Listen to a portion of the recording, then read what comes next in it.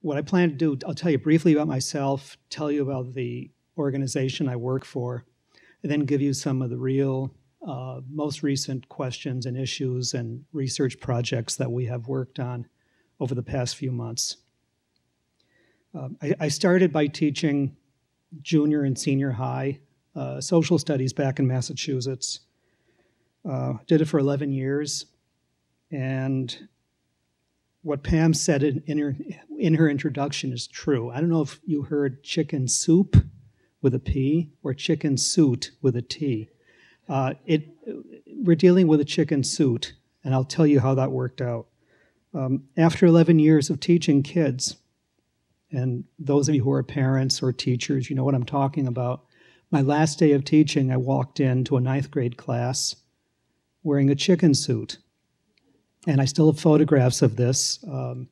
Gene, I think you've seen it before. I don't know if Wes has seen the picture, but it wasn't my best day of mental health, but it felt good to wear a chicken suit on my last day. My principal walked in the door and saw me with a chicken suit, and he walked up to me, he shook my hand, and he said, "You know, I'm really glad you're getting your leave of absence."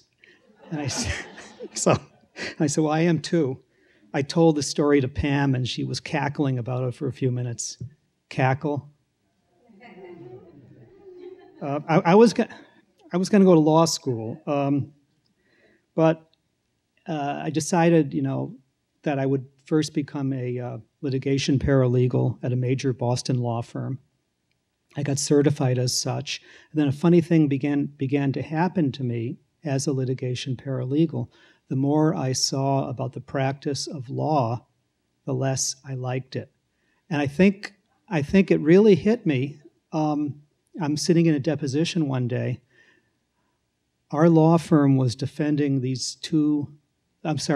our law firm was defending a huge multinational company whose name I still can't tell you. But they had two brothers who had worked for them, they had invented this fantastic scientific instrument. The brothers contended that the company for which they worked had stolen the rights and everything else and were leaving them out in the cold. And as the deposition wore on, I came to believe more and more these brothers, who everybody thought were sort of wackos, that they were right and that the big multinational company for which they worked was wrong. Fortunately, it was around that time I met our law firm's law library staff, and I began to hang out with them, and I began to realize, I can work with medical information and legal information and demographic and scientific and everything else. All this information is there for me to work with, and I don't have to practice law to do it. And that's really what pulled me into law librarianship. I went to graduate school at UC Berkeley, the school of, back then it was a School of Information Studies. And then I began 20 years working in the law firms here in San Francisco. I love my work. I excelled at it. I felt that I served our clients' needs very well. I made some great friends, including our very own Mark Estes. By the way, have you ever seen Mark blush? Mark has been named about a month ago. He was named to the American Association of Law Libraries Hall of Fame, which is a really big deal in our association.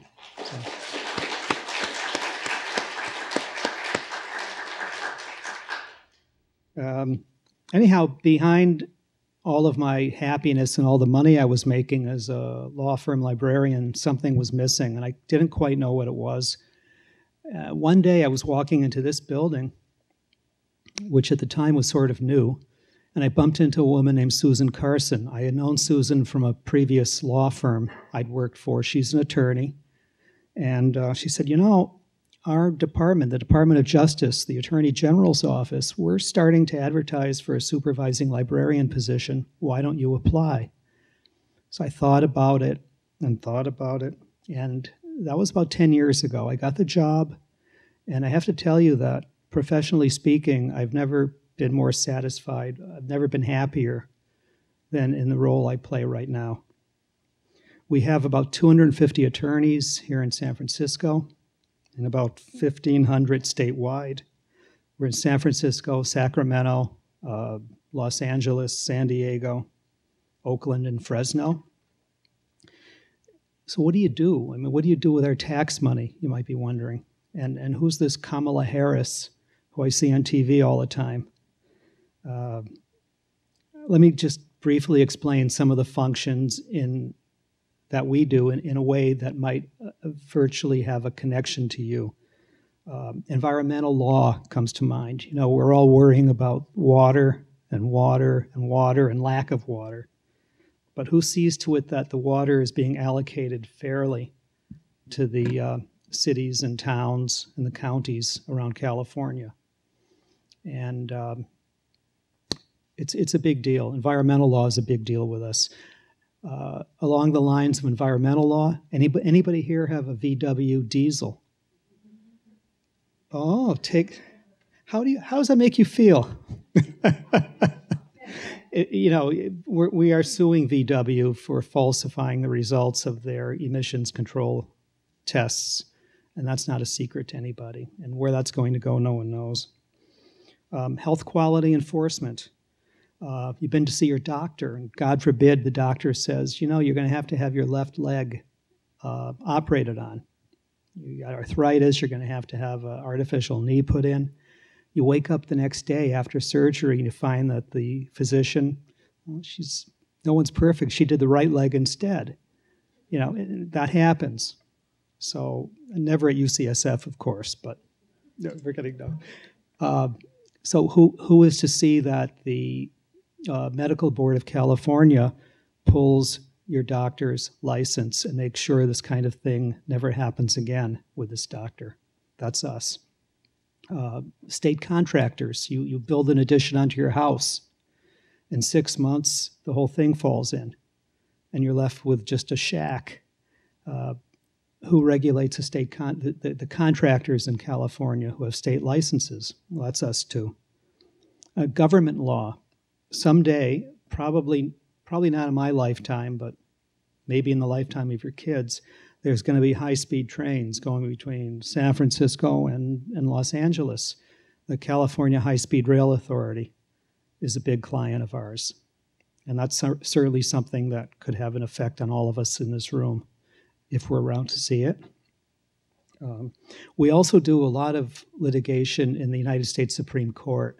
And Pam said to me, you know, make sure you mention that because that is a big deal. Just in the years that I've been with the department, 2011, the violent video games case that reached the U.S. Supreme Court. Anyone know that one? Okay, the state legislature in its wisdom passed a law that said if you're going to be selling violent video games in California, you have to have a parental advisory on them. Anybody, this is real trivia, maybe you'll know this one too.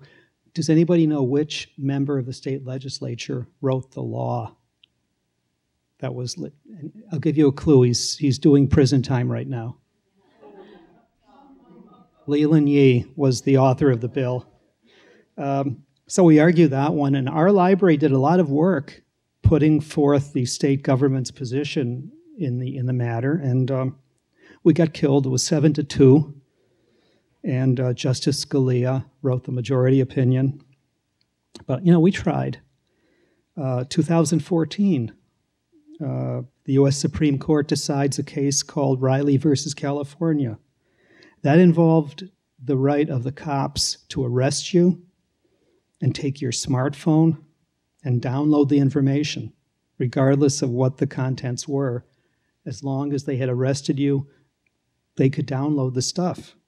And I have to say we weren't too disappointed when we lost that one unanimously, 9-0.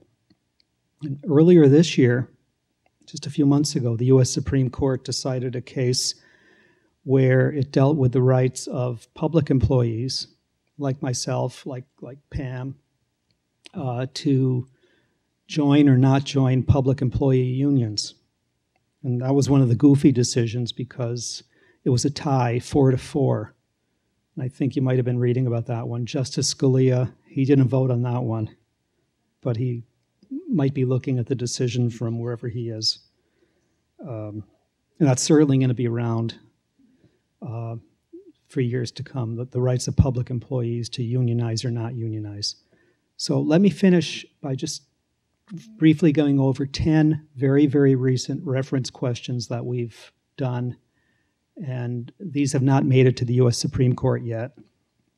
Maybe they will. I want to know the top 10 California newspapers by circulation. What does the federal government have to say these days on the issue of racial profiling? I need some expert witnesses on the interaction of drugs and chronic pain medication. There's a small band of Indians living out in Fresno County. I want to know the numbers of members of the tribe for the past 30 years, as measured by various census information and so on and so on. That was an interesting one. Has a corporation ever been charged with murder in California? That sounds like a Law and Order kind of case. I want to know about the extent of high-speed internet coverage in various Southern California communities. Gene worked on that, did an amazing job. What are the latest developments in transgender surgery? And for that one, we used UCSF quite a bit to get material. Track down a missing witness for us. We haven't heard from her in 22 years. We need to know where she is. In 1989, there was a murder case that was tried in Alameda County. What kind of news coverage did it get? And that sounds easy, but if you remember 1989, there wasn't a heck of a lot of electronic coverage of stuff. I want to report about trends in compensation levels for executives of nonprofits. That had to do with, since we regulate nonprofits, and the nonprofit executive was getting X amount of money, is that in line or not in line with norms? So that's the kind of stuff we do. It's sophisticated. You're working with lawyers who have an inherent level of sophistication to begin with. And as I say to my friends, usually, not all the time, but usually I feel that we're on the right side. So thanks.